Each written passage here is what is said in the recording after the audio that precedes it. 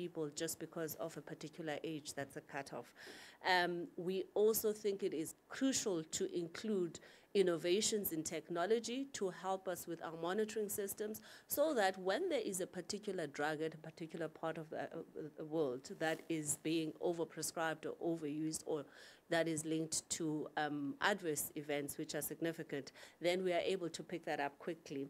And lastly, we also want to highlight the issue of training of medical personnel or other personnel who are involved in, prescription and might end up practicing polypharmacy, which might be at risk or might put people who are older at risk. We think it is important to also recognize that substance abuse among older people is a reality, and it is important to address it without stigma in order for people who require help to be able to access it. So the second aspect that I want us to look at, which is also a highlight from the report, is about the functioning of the international drug control system. This is covered in Chapter 2 of the annual report, and what we do focus on there are promoting the consistent applications of treaties. Remember, the International Narcotics and Drug Control Board works under specific treaties and conventions, or is guided by specific treaties and the conventions. We also need to ensure the availability of internationally controlled substances for medical and scientific purpose, meaning part of our job is to make sure that each and every country that requires these medications, be it for pain, be it for treating mental illness, be it for treating substance use disorders, each and every country must actually not face obstacles when they need to import these medications or when they need to export these medications. Part of our role is actually making sure that the countries who are then involved in these different trades, for substances, are also compliant with the treaties that govern these functions.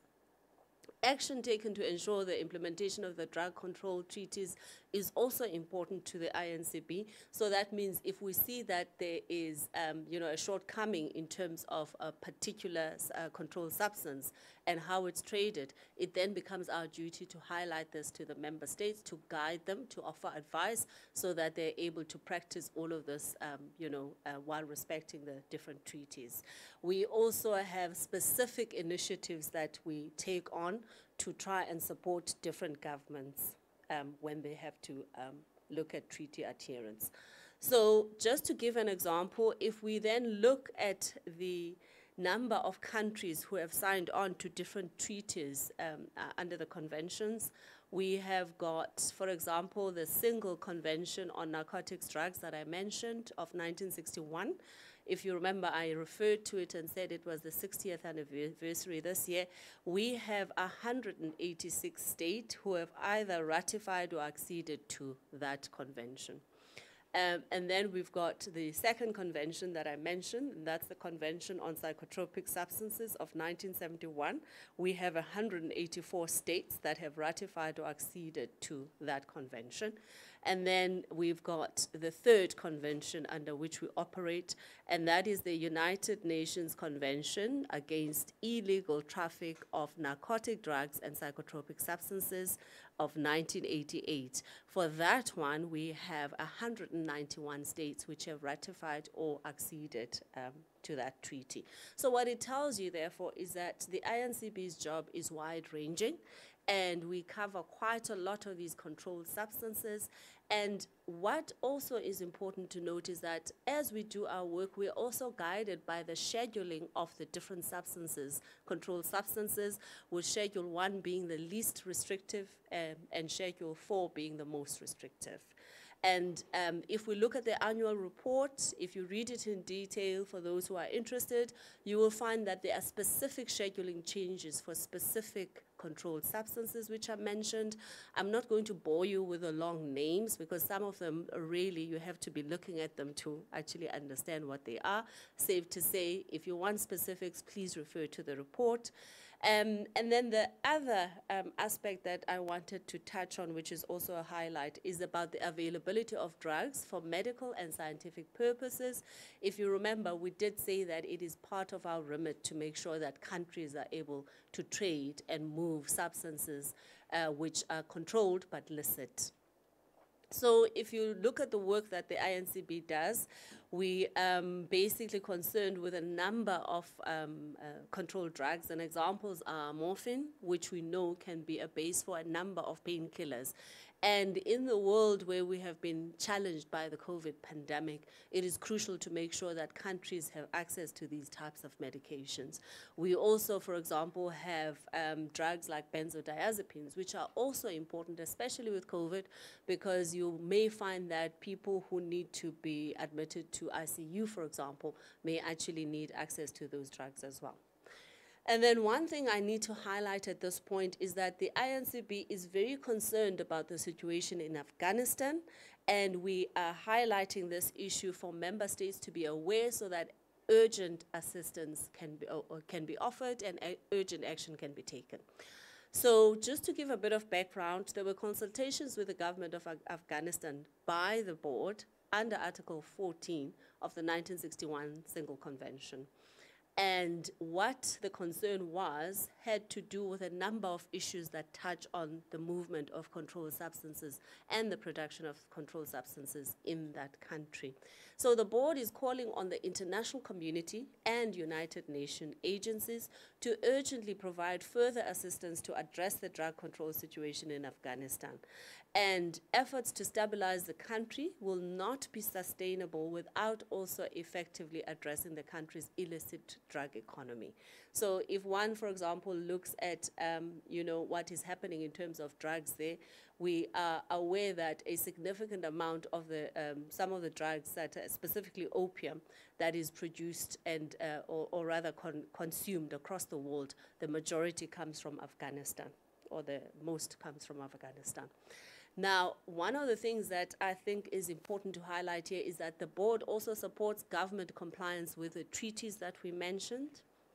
An example is the board has got, innovative ways that have been introduced which allow governments to register electronically. The reason this is important is governments can then declare their needs in terms of what needs to be cultivated to produce these substances, what needs to be manufactured, what needs to be distributed, and what needs to be sold or traded to different countries. So the ability to register this for countries across the world means that the situation is actually, or the process is more seamless, which is exactly what one of the supporting issues that INCB wants to do is. So another aspect that INCB really takes part into to make sure that countries are supported is making sure that different country authorities who are responsible for making sure that this trade in controlled substances takes place, meaning competent authorities. We actually offer one-on-one, in-person, and even online training activities to make sure that the competent authorities who are responsible for this trade, or rather the processes behind the trade with illicit substances, we make sure that the competent authorities get training so that they are fully aware of what responsibilities lie within their offices to make sure that the country does not run out of essential controlled substances. Other ways that we support different governments to make sure that they are compliant with the treaties and the conventions is we have the GRIDS program, which is the Global Rapid Interdiction of Dangerous Substances program. And all that means is that if there are illicit movements of these different controlled substances, then there is a system by which internationally, different organizations are able to communicate with each other to make sure that that is stopped. And the reason for it is because as much as we all want to make sure that everybody has got access to controlled substances, but we also want to make sure that there is no diversion of these substances into black markets, into other markets which are actually unregulated and can result in a lot of harm. So it then becomes important to make sure that what we do as a board also supports not only the access to controlled drugs, but also supports countries to manage any illicit production of the same drugs.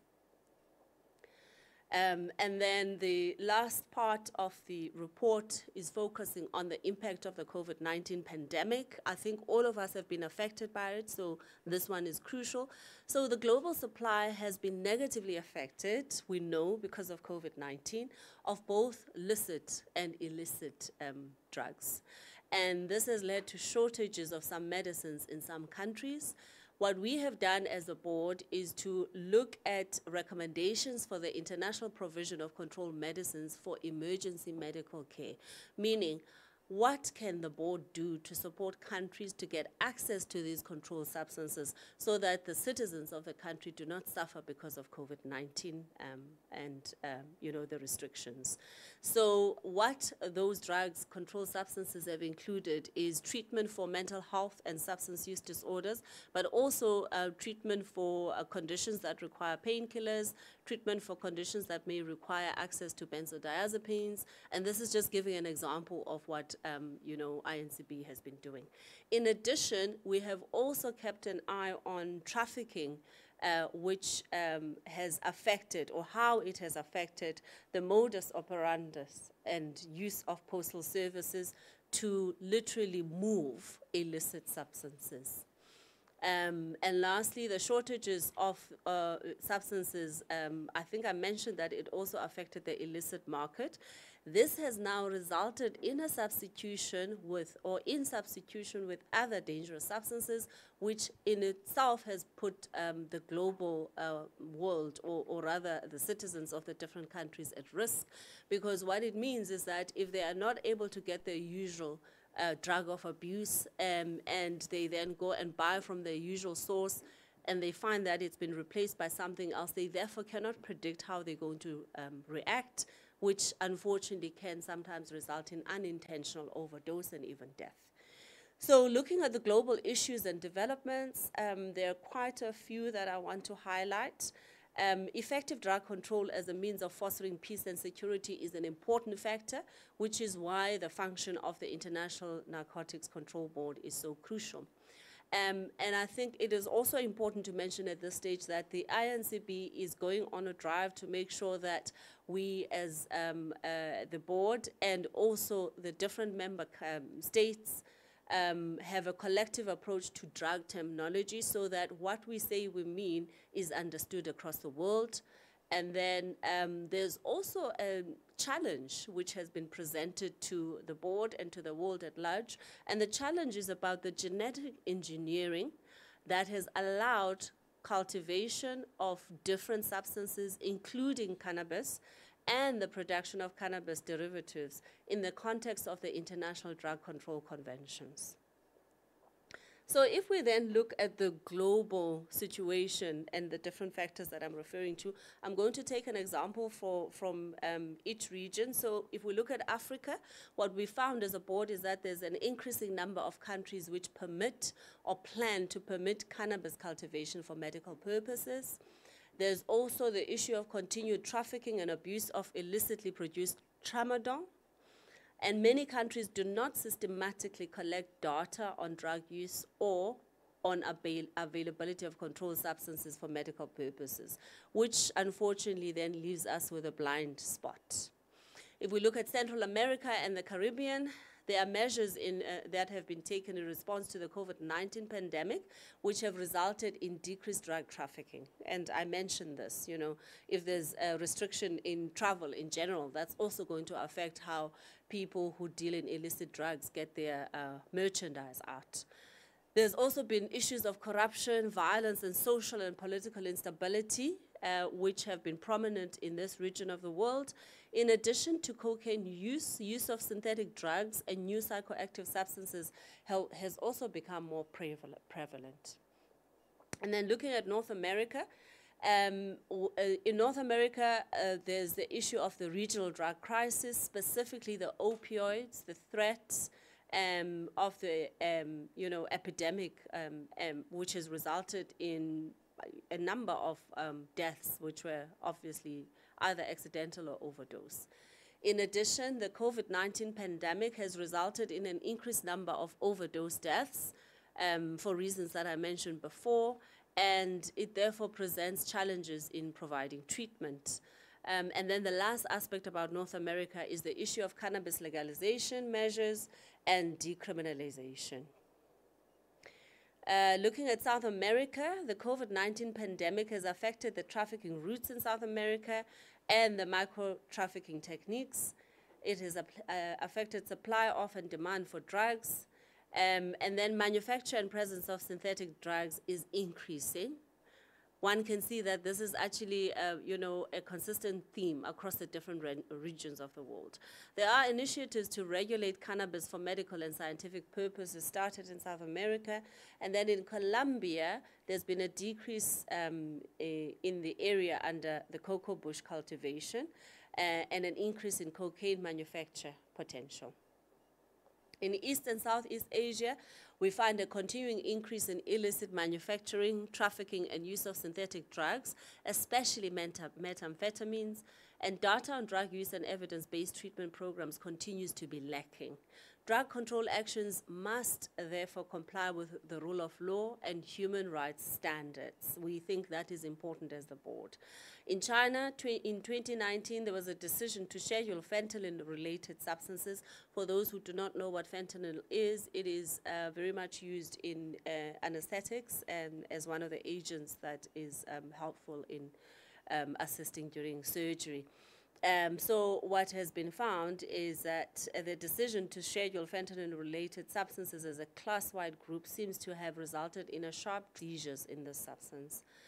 In South Asia, COVID-19 has exacerbated challenges related to trafficking, increased trafficking in heroin and methamphetamines.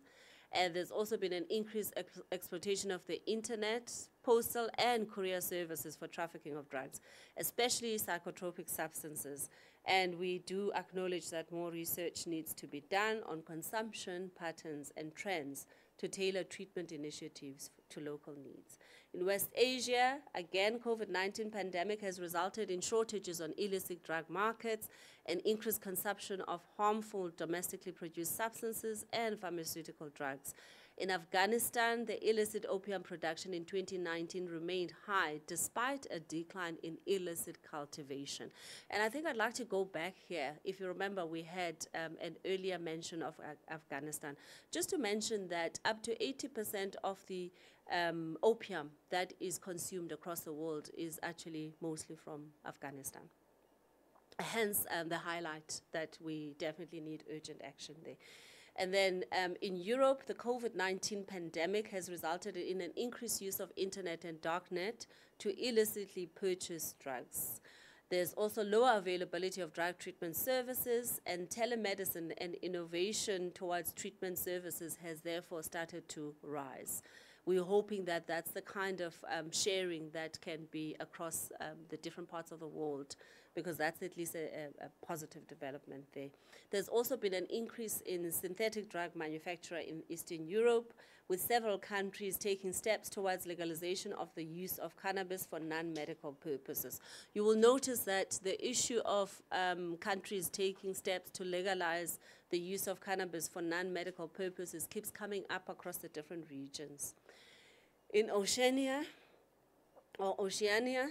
Pacific Island countries and territories, we are finding that drug trafficking and illicit manufacture, there's also a growing demand for methamphetamines and cocaine, and some of the countries in there are non-parties to the conventions that we mentioned, and therefore there is lack of data on the extent of drug use and treatment demand. There's also increasing trafficking of methamphetamines from Asia across to Oceania. And then in Australia, we've got a 50% reduction in non-medical use of codeine. We also have the Australian Capital Territory legalization of cannabis cultivation. In New Zealand, we have a development where cannabis legalization was rejected by the voters. So as I mentioned before, you will hear that for each different part of the world, the issue of cannabis keeps coming up. And I suppose it also reflects the current status of the world when it comes to one of these drugs. And then lastly, I just want to touch on the recommendations that the board has then come up with, just to tie up everything that we've covered so far. So the use of drugs amongst older persons is an issue that needs to be addressed. And then we also face the challenge of cannabis for non-medical use, and the issues governing cultivation for medical purposes. We also face challenges to do with treaty adherence in some countries. There are challenges with regards to availability of different controlled substances which are required for treatment, including during the COVID-19 pandemic. There's also an issue of human rights and peace and security, which affects different countries and different regions tied to the movement of illicit drugs. We also have to be aware that, the human rights issue may also be tied to how countries deal with people who use drugs, because sometimes you find that how the country applies its laws may also place the rights of people who use drugs at risk. There are prevention and treatment challenges, meaning people who require intervention for substance use may find that they struggle to get help. People who were able to access help before may find that because of the COVID-19 pandemic, it's more difficult to access help. We also have challenges with data collection in some regions of the world and data reporting. And in addition, if we think back to the controlled substances, a number of them are produced through using specific precursors or chemicals, and availability of these precursor chemicals is also a challenge, which may then affect availability of the actual medications. And we also have emerging non-medical synthetic opioids and other dangerous substances which are coming up in the different markets across the world. And these, of course, affect specific countries and regions. So what I'd like to do at this point is to just highlight the anniversary report, specifically looking at the achievements. If you remember, I said we've got the 60th anniversary of the 1961 convention, and then we've got the 50th anniversary of the 1971 convention.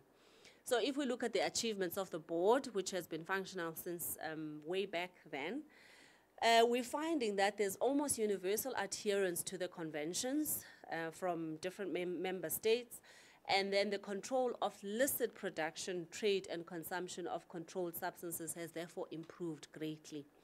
And there's virtually no diversion that has been identified from licit international trade, meaning the substances, controlled substances that have been produced have actually been reported in the proper way, respecting the treaties and conventions, and they have ended up where they were supposed to be going. Licit cultivation of narcotics plants and illicit production, manufacture and distribution of and trade in narcotic drugs has been limited to estimated quantities required for medical and scientific purposes. So this is another way to say what I've just said now, that whatever is produced ends up in the hands where it is supposed to go in licit ways. Governments have also prohibited the use of Schedule I psychotropic substances except for scientific and limited medical purposes, and have restricted licit manufacture of these substances. If you remember, I mentioned that the controlled substances are managed under different schedules, Schedule I to Schedule 4, and that is what this aspect is referring to. Additional control measures have helped to stem diversion of Schedule 2, 3, and 4 psychotropic substances from international trade. And then, in addition, the board has been able to support countries to ensure availability and accessibility of controlled substances for medical purposes, and has also been able to highlight to countries the importance of drug use prevention and treatment. INCB has also highlighted the issue of proportionality when dealing with substance use and people who are who are using substances, especially because proportionality is crucial when you want to respect human rights. Meaning, if somebody is caught with something that they're not supposed to be having on them, and it is an illicit substance, it has been important for the board to highlight that the punishment should not be so severe as to infringe on that person's rights. We've also highlighted the issue of illicit cultivation, manufacture, and distribution nationally. What has really helped here is it's not just national, but it's also been international, and the GRIDS program that I referred to before has also been very helpful in making sure that this happens. With the advent of new psychoactive substances, these have been successfully added under different schedules within the conventions that the board applies. And in addition, the regulation of cannabis use for medical purposes has been done successfully so far, although, as you've heard before, there are other issues that are coming up regarding the legalization of cannabis for non-medical use. The health and welfare of every citizen globally should be at the heart of drug control policies. And this is something that the board continuously says when we are dealing with different countries. I'm going to stop there at the moment. I know that I've said a mouthful, but in so doing, I've been able to actually summarize the highlights of the 2020 annual report from the International Narcotics Control Board. And by doing so, I'm hoping that I will have enlightened a lot of people about the work we do and the areas of concern when it comes to controlled substances across the world. Thank you very much.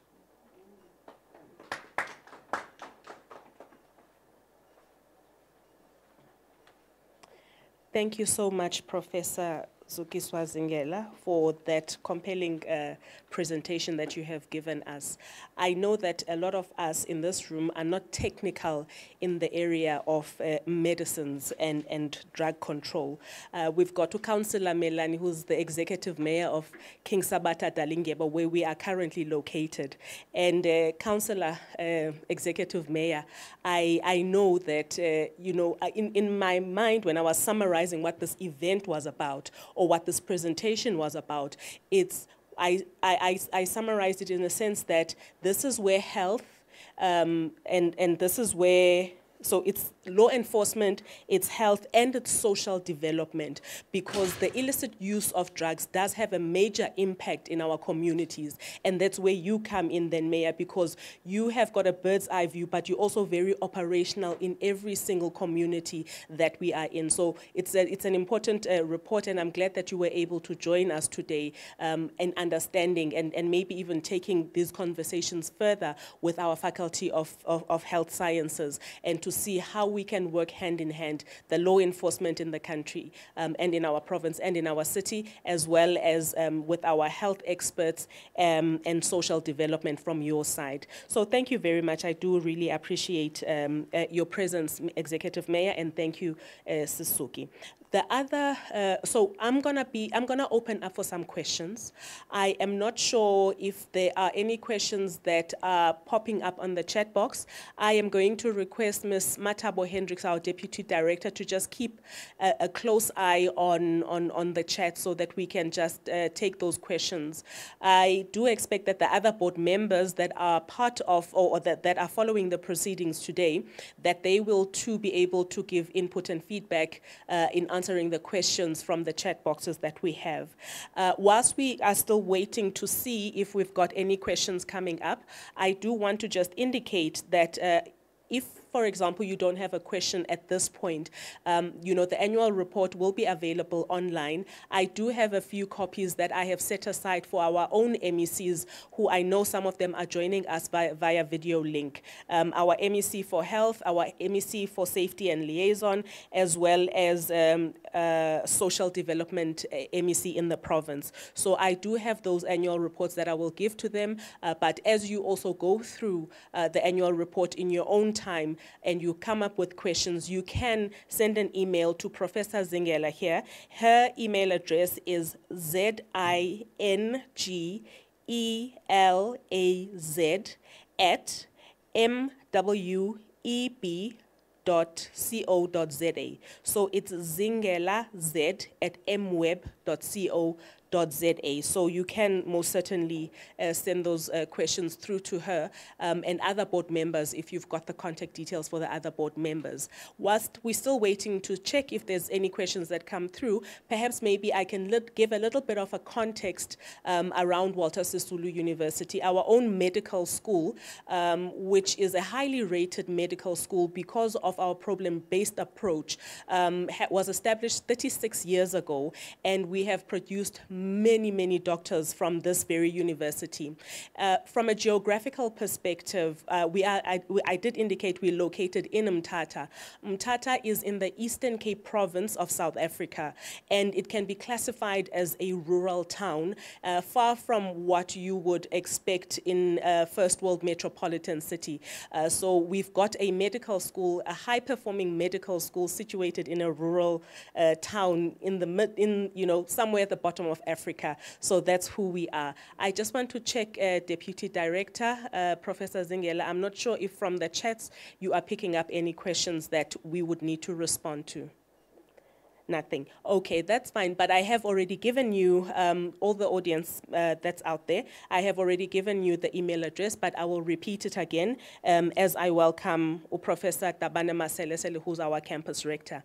That email address is zingelaz@mweb.co.za. zingelaz@mweb.co.za. Now let me welcome my beautiful campus rector. She wears a beautiful crown of glory. You're going to see her just now. Beautiful lady. She's going to do our vote of thanks this afternoon as we wrap up today's program.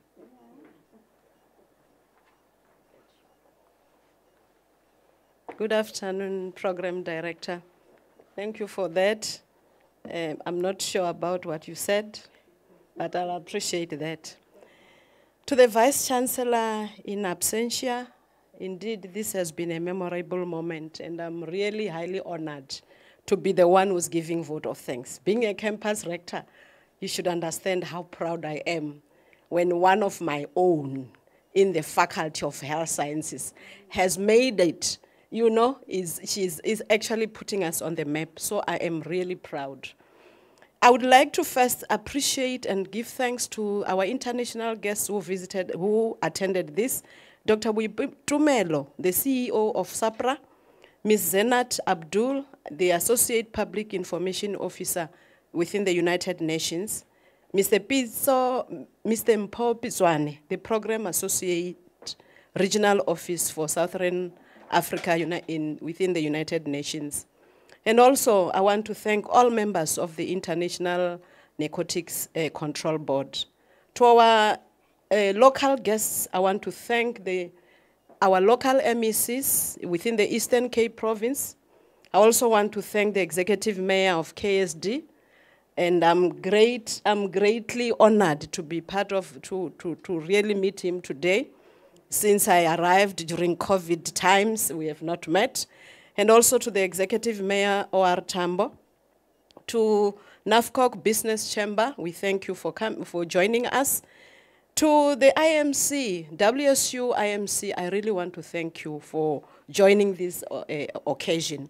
Also to our WSU staff members, the Mthatha Hospital, within the Nelson Mandela Academic Hospital staff, we really want to thank you for joining this event. I think to the Faculty of Health Sciences led by the Dean, Professor Mbokazi, I think I want to thank you for your leadership in the faculty and for the work that you are doing with your team.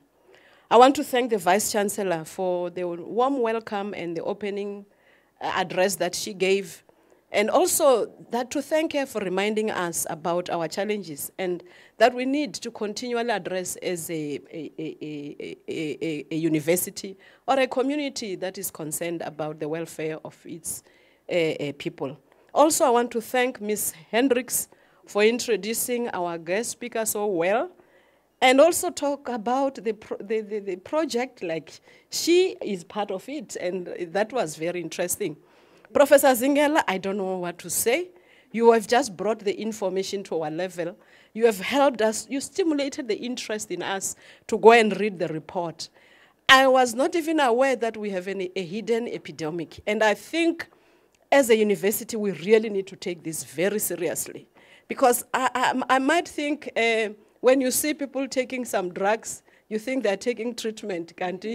It's the issue of being addicted to those kinds of drugs. So the report was very informative to us. And I think you have stimulated that interest. We will eventually really do some work on this area. And I want to say to you, you have represented our country. You have also represented our university. And that makes us feel very proud and very happy. So continue to do what you know best. And also, we will make use of you, because the fact that you have this information, you should know that you are in trouble, because we will really make use of you to assist us in dealing with these issues. And I think our point of departure must be our research in this area, because these are areas that are very looked down upon. You know, sometimes I always tell people that sometimes you need to first, take out your clothes, that people will start realizing that there's a problem here. You need to be assisted. So with that, I think you will actually assist us. To the program director, thank you very much, and for marketing our campus as well, our university. Thank you very much for guiding us throughout. And to the organizers of this event, I really appreciate the work that you have done.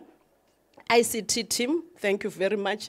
Members of Convocation who have joined, thank you very much. Everyone who have joined and participated in this across the world, we really appreciate you. And this is who we are. We thank you very much. Thank you.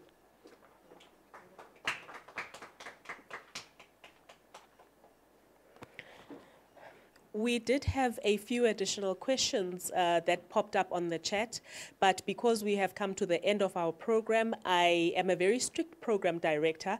I had every intention to keep us here for the hour that we had promised that we will keep you for, but Professor Zingela has already responded via the chat, so you can follow some of the answers to the questions that have been raised on the chat, which is on the Zoom link that we are on.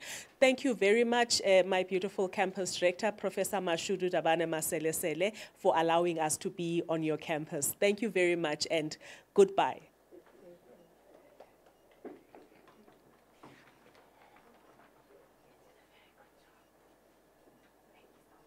Wow.